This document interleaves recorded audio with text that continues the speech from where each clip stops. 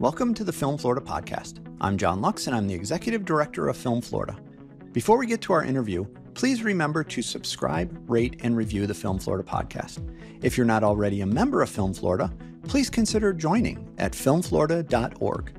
If you like what you hear on the podcast, please consider going to our website and donating $20.23 for our 2023 fundraising campaign. We also have a Film Florida merchandise page. Visit filmflorida.creator-spring.com to purchase Film Florida t-shirts, sweatshirts, coffee mugs, and more. Charles Martin Smith is an actor, writer, and director, perhaps best known in Florida as the director of Dolphin Tale and Dolphin Tale 2. Charles talks about getting his start in the industry, how his career has evolved, his favorite roles and projects, including American Graffiti, Starman, The Untouchables, and of course, a lot of Dolphin Tale and Dolphin Tale 2 stories, and more, on this episode of the Film Florida podcast. Here's my conversation with Charles Martin Smith. Welcome to the Film Florida podcast, Charles. Thank you. Nice to be here. So let's kind of start at the beginning. What's your origin story? Yes, well, I grew up in Los Angeles, born and raised in LA, because my father was an artist and he worked in the film business as an animator. Okay. I grew up around the studios and around film, but on the animation side. And that obviously is how you got into the quote unquote industry. But, you know, when did you decide like this was going to be a thing for you, though? It wasn't entirely how I got into it. I had an interesting upbringing. When I was 3, my father got a position running an animation studio in Paris.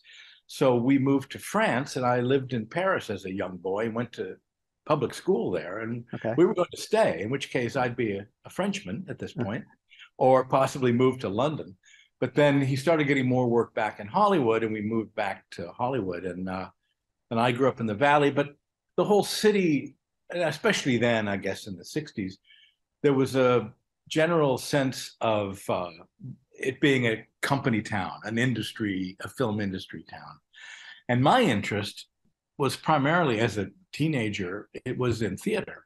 The high schools around LA at that time all had very advanced theater programs and acting programs. And I went to a wonderful school, I had a wonderful acting teacher. And as long as I can remember, I just liked acting. I wanted to be an artist like my father, but I can't draw. Whatever that synapse is in your brain that allows you to use a pencil I can't do it. I just don't have it.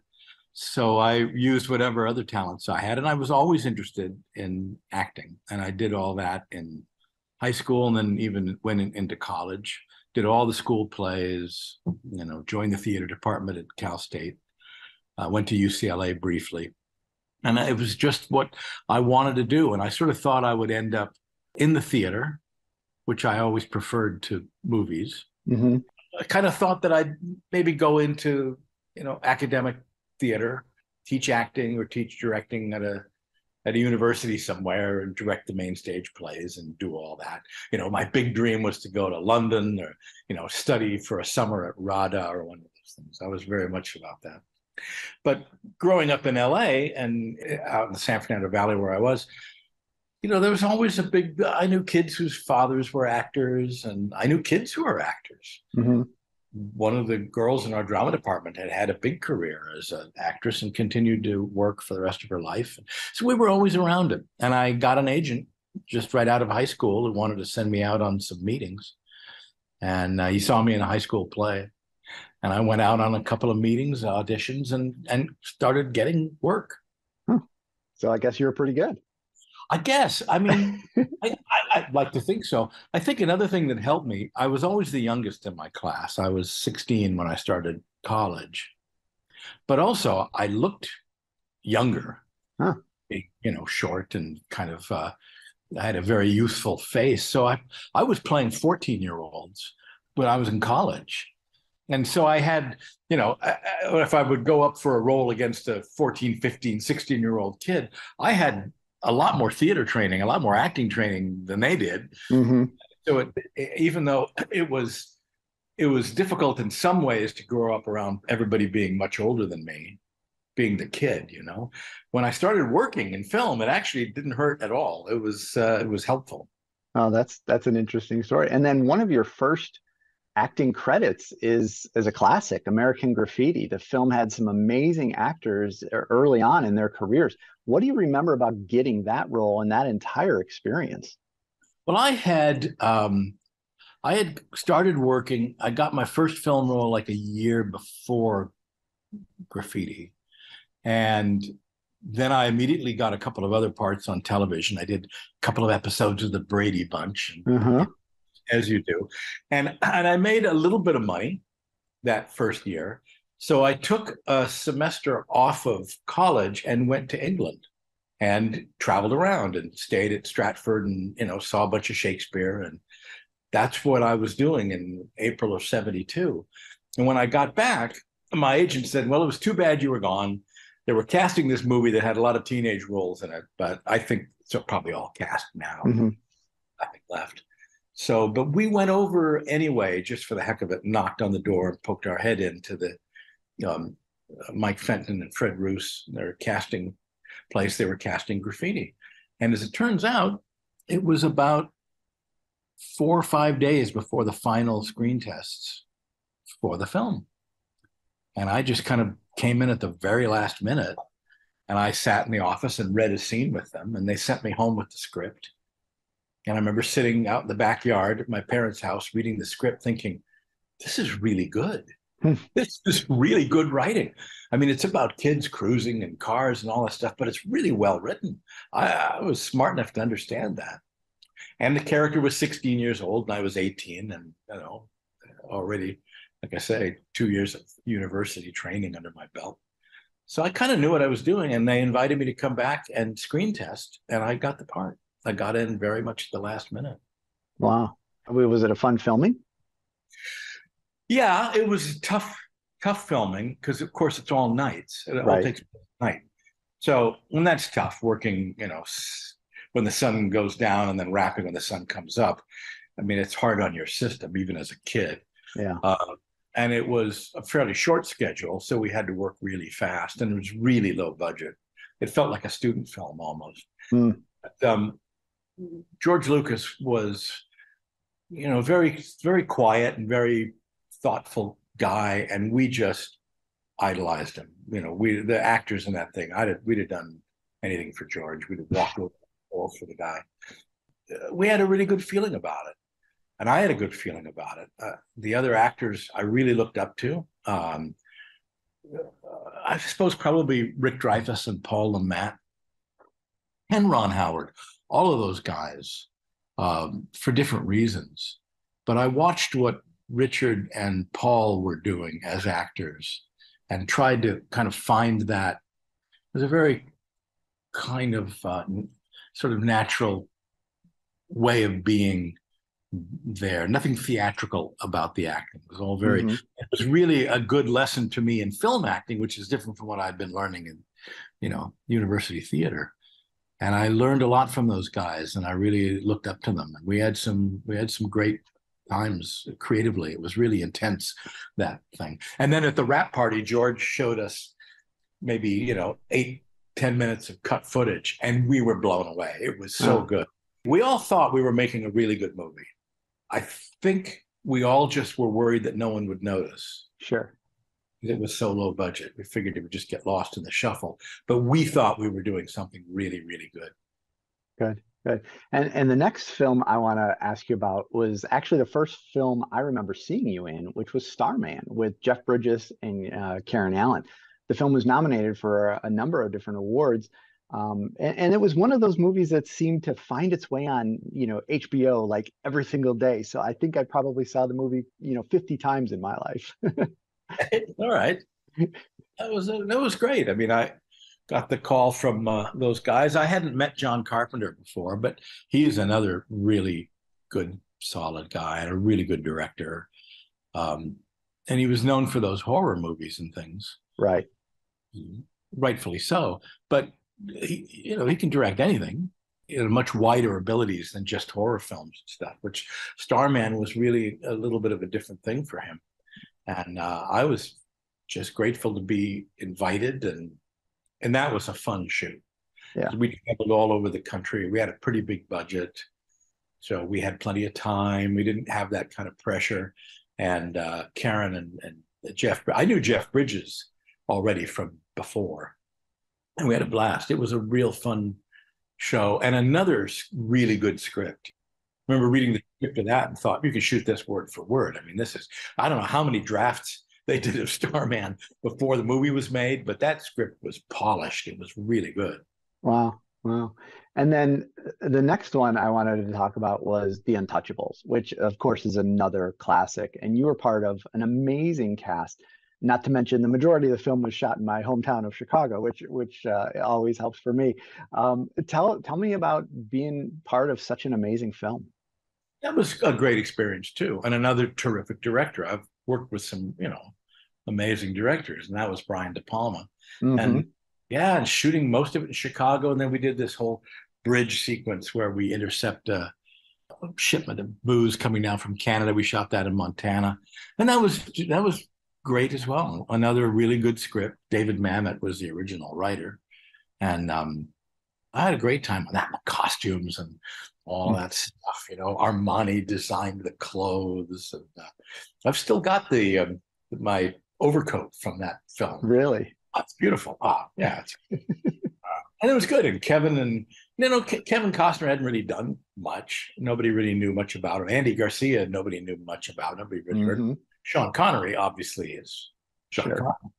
And but we all got to be, good friends on that. And it was an intense experience, but it was a great shoot. Yeah. Now, in the late 1980s and then early 1990s, you started expanding your role into writing and producing and directing, but you never actually stopped acting. You've talked about these great directors. Did that have anything to do with you wanting to expand your role, or was there a reason you wanted to do more than just acting? Well, there was, but again, as I was saying, having come, been in university at theater departments, I actually began concentrating on directing when I was in college, but thought, my dream job would be directing theater. Right. And that's kind of where I thought I would head, or maybe, as I say, into academic theater and teach at a university level and teach directing and direct plays. So I was always interested in directing, and I did direct plays in college, and I directed a couple of plays at small theaters in LA when I was in my early 20s. So directing was something I'd always had in mind, but I wasn't sure that I understood fully the film side of it. I understood directing theater, but what you also need to know about film and cameras and all of that. I really learned from paying attention to George, for instance, and then I did Never Cry Wolf film that Carol Ballard directed, and I learned an enormous amount from him. I spent a year and a half, almost 3 years on Never Cry Wolf, a year and a half of acting, and then a year and a half of helping to write voiceover and working with Carol in post. So I would sit at the Avid. No, we didn't have an Avid in those days. I guess it was a flatbed. It was a Steenbeck or something. And Carol would recut the scenes. We'd talk about them. I remember all the scenes that we shot. And now I was finally in the cutting room. And I spent a year just being a sponge, learning about because you don't know how to shoot a movie unless you know how to edit one. That, to me, I know people try to direct films, but I'm thinking, how do you do that? How do you know what to shoot if you don't know how it's going to cut? So I got a film school lesson added to what I already knew from my father and my childhood with him as a director of animation. And then I learned a lot about film from Carol Ballard. And then working on Starman, for instance, and picking the brain of John Carpenter and De Palma and all those guys, and I directed a couple of little shorts, directed a couple of little commercials, and just sort of gradually got into it. Wow. Now, fast forward a few years, and you're introduced to the story of Winter the Dolphin. Do you remember the first conversation you had about getting involved with Dolphin Tale? I do. I got a call from my agent, David Saunders at APA, And he said, there's this open assignment. They're looking for a writer director. It's this project at Alcon about a dolphin. Now, I had done Air Bud a few years before. Yep. So it had gotten to where anybody with an animal movie, I would hear about all the animal-based projects. And I think that's also partly because of Never Cry Wolf, because I've been part of that movie, which I'm very proud of, and I learned a lot, and that was very animal and nature oriented. So I got that reputation, and I heard from my agent, and he said they got a script, but they don't like it. They want to totally rewrite it, and they're looking for somebody who can do a rewrite and direct it. And he sent me the script, and I read it, and I could see exactly where it needed to go and why it was falling short. And then he set up a phone conversation with Steve Wegner, who is it's one of the producers of the movie, and he was the head creative executive at Alcon, the production company. And Steve and I talked on the phone. I was up in Vancouver at the time. We had a phone meeting, and we ended up just laughing and telling stories, and we just hit it off over the phone right away. And I said, well, look, I think the problem that you've got here is that the script did not concentrate on the relationship between the boy and Winter. And I said, I think in any movie like this, it's a boy and his dog. In this case, a boy and his dolphin. Yeah. And the basis of that relationship was the script that they had went off into all kinds of other tangents. It had a lot of stuff about the military in it. It had a lot of, and they were going to shelve it. They weren't going to make the movie. They were going to give up on it. I was like their last chance. I was the Hail Mary pass to try to figure out how to make a movie out of this. So I came down and I met Andrew and Broderick, the two executives at Alcon, and we had a long talk. And I said, here's what I think it's got to be. It's got to be the boy and the dolphin. And you got to really make that bond, really create that bond and build the story from there. And I said, and the beauty is you've got the dolphin, and you've got Winter, and she's so personable. So they brought me on. They hired me to do it. I immediately flew down to Clearwater and met Winter, swam with her, and spent about 3 days just watching the trainers, how they work, watching the facility, learning all about it, learning the animal, and then started in to write. And wow. I did, I don't know, I probably spent about 6 months completely rewriting the script. And now we've had David Yates and Austin Highsmith Garces on the podcast, so we've talked to them about this. Was there a point in production where you got a sense that Dolphin Tale would have the impact that it did? Was there anything different about the film, or was it a surprise to you when it touched so many people? I don't know. I guess it was a little bit of a surprise, but I can't say that I was surprised. I was proud of the script that I had done. I thought it worked well. I put a lot of elements in there that I thought were entertaining. You know, Rufus the Pelican was one of my better creations, I suppose. And, good drama in it. We got a good cast. I was amazed when we got Morgan Freeman. Yeah. And as the shoot went along, we were getting the footage and we were getting good scenes. And, I'd already directed a number of movies by that point. So, and you get a sense for each one. Each one that I have done, I'm proud of in different ways. And I thought this one was coming together pretty well. So I wasn't totally surprised. I also knew that Warner Brothers was going to back it really well, and they did.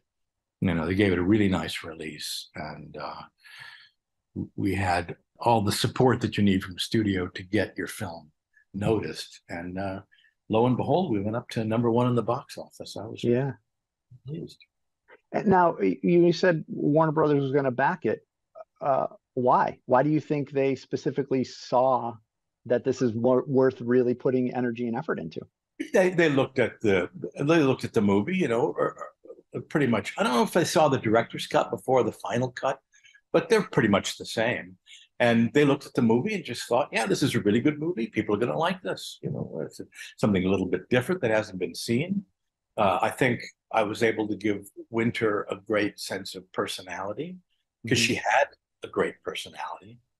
And I think I was able to capture that on screen. I was very proud of the two kids that I found to play the leads. Little Cozy Zulsdorf had never been in anything. Yeah. I think one commercial for bottled water or something was all ever done. But I could tell. And it's funny too, because as I was saying, I had always thought I was going to go into theater. Cozy had done theater. She'd done small plays and stuff around Orange County. And I realized that I had to talk to her like a theater actor. She didn't understand film at all, really, film acting. So I would tell her, I would actually say, stage left, stage right. I would use theater terminology to talk to her and to get her through it, to make her comfortable. Whereas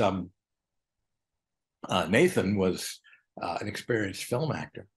But I think I was able to recognize that these kids were really that talented and would be that good on screen.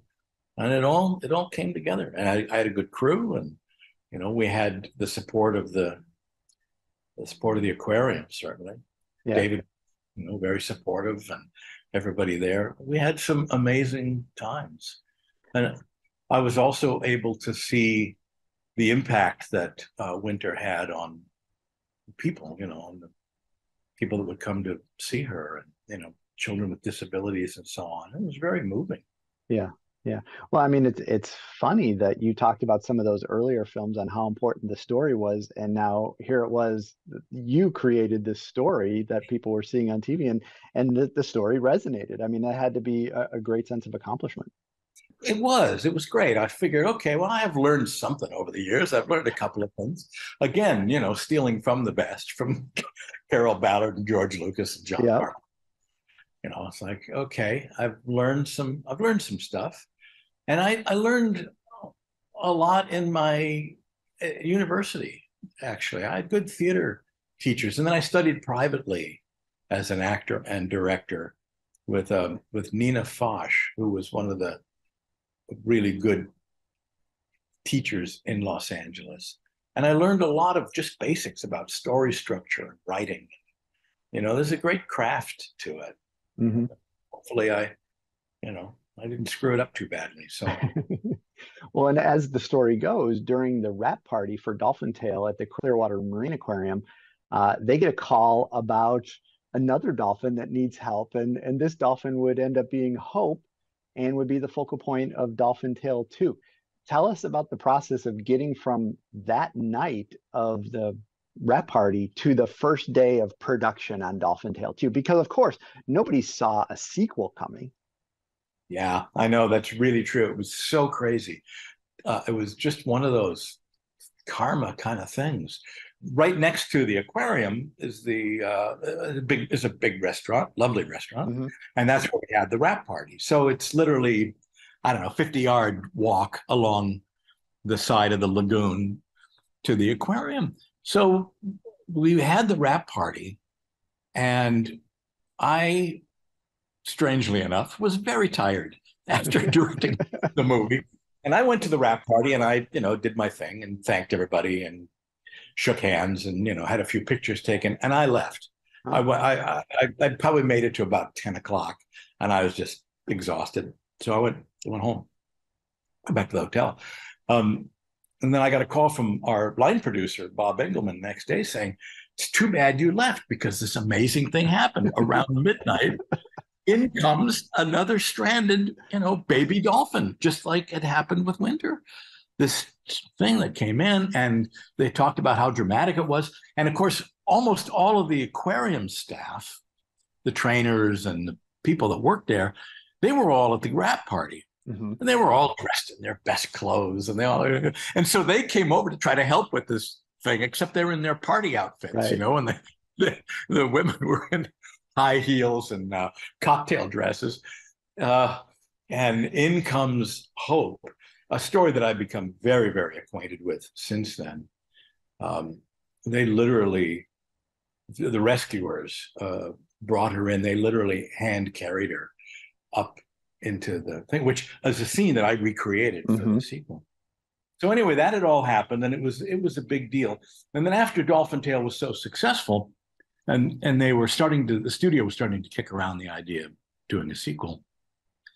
One of the things that I said was, well, I think part of the allure of Dolphin Tale was that it was a true story. Mm-hmm. This really did happen to Winter. And, Kevin Carroll and the Hangar guys really did make her a prosthetic. And even though there were no kids involved in the real story of Winter, I tried to stick to that. So I said, I can't see making a sequel unless it's a true story. The only other true story we got is the rescue of Hope that night at the party. So I worked with Steve Wegner at Alcon, and we cooked up a story that would involve Hope and that would recreate that rescue. The only thing is I had to come up with another reason for there to be a party at the thing. I couldn't have it be a rap party. Sure. I had to think of a different reason for the characters to be at a party, but I literally recreated it, and I brought back Dr. Julie Goldstein and Steve McCulloch, who had rescued Hope. They came in, played themselves. They recreated the rescue of it, except that I had Harry Connick carry the Dolphin instead of Steve McCulloch because, he's our star. Right. But we based it on that. And then we thought, well, okay, and the further adventures of Rufus the Pelican, what could we do? And how could we make this work? And Steve and I sketched out a story that is based on that. And so I said, well, on the basis of that, if I can write a script that keeps the true life elements, then I'm happy to do it. And that script actually turned out pretty well, I think. Yeah, yeah. And you were able to get the band back together for Dolphin Tale 2. I mean, selfishly, I was thrilled that there was a Dolphin Tale 2 because it meant that the company I was working for at the time in Orlando got to do more ADR for the second film like we did for the first. But what was it like to do it all over again with almost the exact same cast? It was really wonderful. I can't tell you how wonderful it was. It was so, first of all, when I found out through the studio that Morgan had said yes and that Ashley Judd had said yes, and everybody wanted to come back, that was very gratifying. Yeah. Then to get most of the crew back and all the same, and then the involvement of the aquarium and the support from the Florida film community was just really lovely. It was. And to see the two kids again, to see them growing up, and I'd had to write them now as older kids. Right. I had to write the characters, and that was so much fun. It really was a very happy kind of reunion, and we had a really good shoot. A tribute to you as the director, I would think everybody did want to come back and be part of your team. I guess so. I mean, that's flattering, and but I hope so. Yeah. I hope so. We had a terrific time, and I had fun writing that script. Probably more fun than any other, because if you think of it, normally when you're writing a film script or a play or anything, you're writing characters, and then when it comes together, then you have to cast them.